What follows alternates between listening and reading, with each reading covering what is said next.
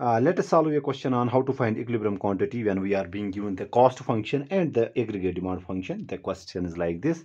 Assume that cost function for ith firm in an industry is given by, we have the cost function for ith firm as Ci is equal to 0.25 Qi square plus 2 Qi plus 5.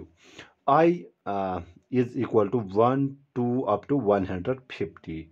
That means we have 150 identical firms here, where Ci and Qi are the cost and output for ith firm respectively. So Ci and Qi denote the cost and output for ith firm respectively. Okay.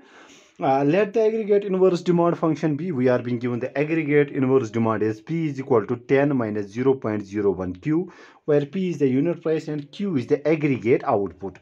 Assuming perfect competition, the equilibrium quantity is, we have to find out the equilibrium quantity in case of perfect competition. Okay, so what we are being given, we have the cost function as Ci is equal to 0.25 Qi square plus 2 Qi plus 5. Okay, this is our cost function.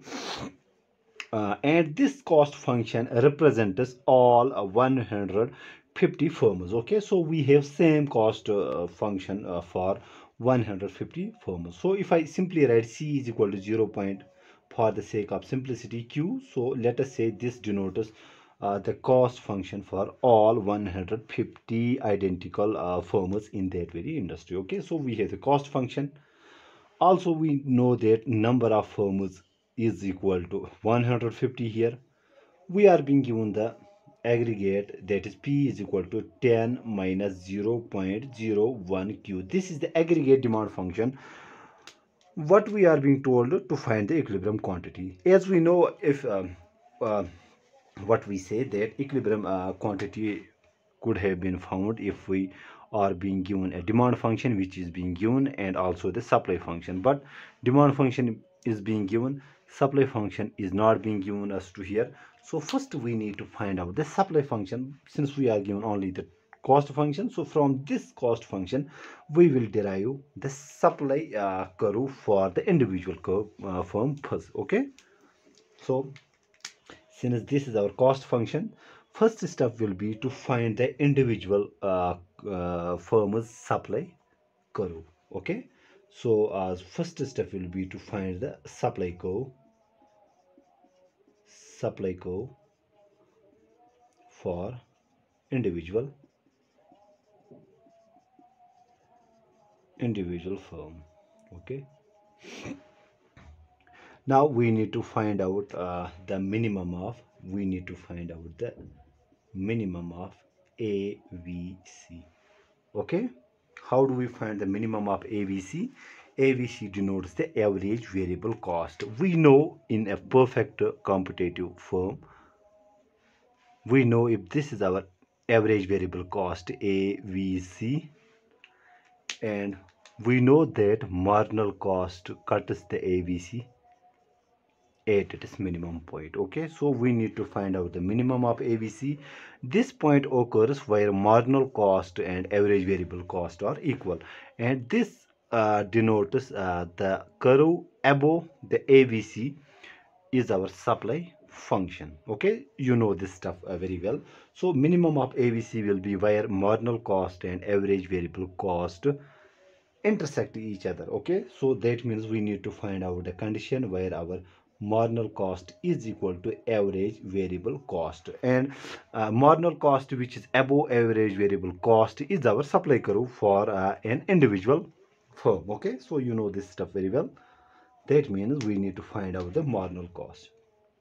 Marginal cost is simply the derivative of total cost function with respect to Q. So 2 becomes coefficient, 2 into 0.25 becomes 0.5 Q plus derivative of Q is 1. So we are left with 2 should be equal, derivative of a constant is obviously 0, should be equal to average variable cost. Okay, so what is our average variable cost? This stuff is our variable cost and this is our fixed cost. Okay, this is fixed cost, this is variable cost. Average variable cost is simply total cost upon Q. So and this is 0.25 q square plus 2q. To this we divide the q, so this q is divided to each of these terms, so we get 0.25 q plus 2. This is our average variable cost. So let me write it here, 0.25 q plus 2 will be our average variable cost. Okay, so let us solve this value for q. Okay, so 2 and 2 will get here cancel, so we have 0.5 q minus 0.25 q is equal to 0. So 0.25 q is equal to 0, which means q is also equal to 0. Okay, so minimum point of ABC occurs where q is equal to 0. Okay, then what will be the exact supply curve here? So let us note the exact supply curve here. So this is our, let us say this is our graph, this is our average, sorry, this is our marginal cost, intercept is 2, so, and this is slope 0.5. let us denote this is our marginal cost, and our average variable cost is this 0.25 q plus 2. Intercept is same here, but slope is less. Okay, so this is our average variable cost. Now minimum of ABC occurs where marginal cost and ABC intersect, and these two intersect each other when q is equal to 0. So if we have q here, quantity here, and here on this axis we have the marginal cost and other stuff, so minimum of ABC occurs where marginal cost and average variable cost intersect. Okay, they intersect when q is equal to 0. Okay, so this will be our graph, what we call the supply function for an individual firm. And what will be the supply function then? So let me write it here. So for q greater than 0, if our q is greater than 0, we can see here our marginal cost will be above average variable cost. Marginal cost is above ABC. You can see here when q is greater than 0, this marginal cost is above ABC. So this is simply, what does this then mean? It simply means supply curve is entire marginal cost curve. Okay, so our supply curve is entire marginal cost curve. Okay, so this entire marginal cost curve will be our supply curve. Okay, so also we know in perfect competition our price should be equal to marginal cost. Okay, so you know this, the condition for equilibrium, profit maximizing output requires the profit, price should be equal to marginal cost. Okay, so let us write it here. So P should be equal to, what is marginal cost, which we calculated. This is our marginal cost, 0.5 q plus 2. Let us solve this for q. So if I transpose here, this becomes P minus 2 is equal to 0.5 q, or 0.5 is 1 upon 2. Okay, so we can write it here 1 upon 2. I will save this stuff here. So we have 1 upon 2, so this comes here, so we have 2p minus 4 is equal to q. Okay, or q is equal to 2p minus 4. This is the, what we call, the equilibrium quantity that one individual firm will supply. Okay, so we got the individual supply curve, but we need the market supply curve. Okay, so we need the market supply curve. Market supply curve is simply the summation of individual firms supply curve. Since the firms are identical, we have the cost function of one firm. That means it will represent the cost function of other firms also. That means our market supply curve will be summation of individual firms. Since number of firms is 150, let us denote this with q, that is capital Q is equal to So market supply will be equal to number of firms, that is 150, into supply of individual firm. So supply of individual firm is 2p minus 4. Okay, so let me write here 2p minus 4. Okay, I hope I am making myself clear. Simple thing. This denotes the individual firm's supply curve. To get the market supply curve, we add up the individual supply curves. Since we have 150 firms, so market supply will be number of firms times the supply function of one firm. So this is 2p minus 4. So this comes out to be 150 into 2 comes out to be 300p minus 600 here. Okay, so this is our q. So let us solve this for p here. Okay, if we solve this for p, so we have